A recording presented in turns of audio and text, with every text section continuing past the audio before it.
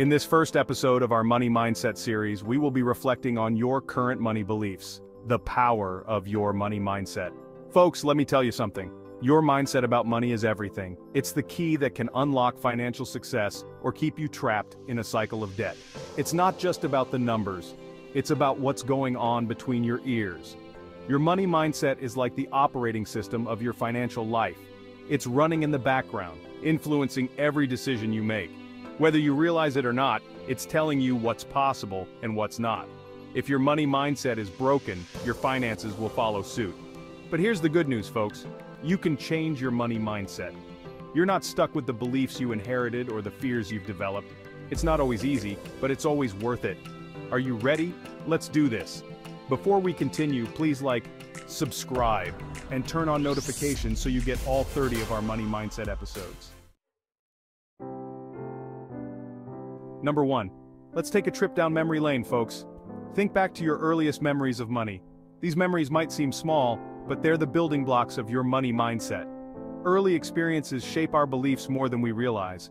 Whether your early money memories were positive or negative, they've left their mark. They've created a foundation for how you think about money today.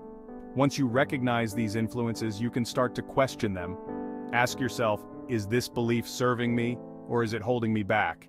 That's the first step to changing your money mindset. Number 2. Family talks and money beliefs. Now let's talk about the elephant in the room, or should I say, the elephant that wasn't in the room.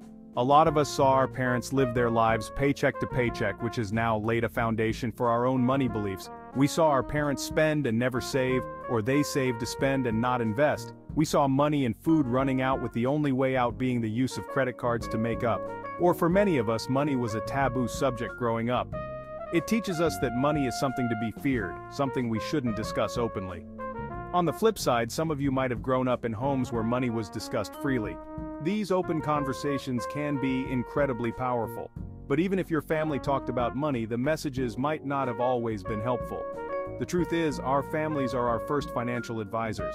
It's time to take a hard look at your family's money messages and decide if they're serving you or holding you back.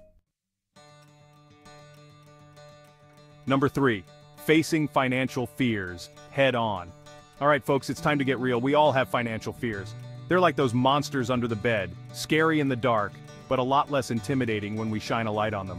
So let's flip the switch and face these fears head on. What are you afraid of when it comes to money? Is it not having enough? Losing what you have? Making a mistake? Drop in the comment below one of the things you are afraid of when it comes to money. These fears don't discriminate. They can affect anyone, regardless of their bank balance. But here's the thing. Fear is a lousy financial advisor. Fear can paralyze us. It whispers lies like, you'll never be good with money or you don't deserve financial success. The first step is to name your fears. Then ask yourself, what's the worst that could happen? And what's the best that could happen if I face this fear? Number 4. Hope for change and rewrite your money story. Now, I know we've covered some heavy stuff. You might be thinking, Dave, is there any hope for me? And to that I say, absolutely. Your money story isn't set in stone. You can rewrite it starting today. People who grew up in poverty becoming millionaires, shopaholics transforming into savvy savers. These changes didn't happen overnight, but they did happen. And they started with a shift in mindset. Changing your money mindset is like renovating a house.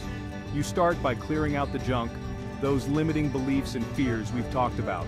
Then you lay a new foundation of empowering beliefs. These new beliefs might feel uncomfortable at first, like new shoes. But the more you walk in them, the more natural they'll feel. Before you know it, you're not just thinking differently about money, you're acting differently too. Your journey to financial freedom starts now. Alright folks, we've covered a lot of ground today. Your journey to financial freedom is a marathon, not a sprint. And like any journey, it starts with a single step. So, what's your next step? Maybe it's reflecting on your early money memories and how they've shaped you, or having an honest conversation with your family about money. Perhaps it's writing down your financial fears and challenging them. Whatever it is, I want you to commit to taking that step today.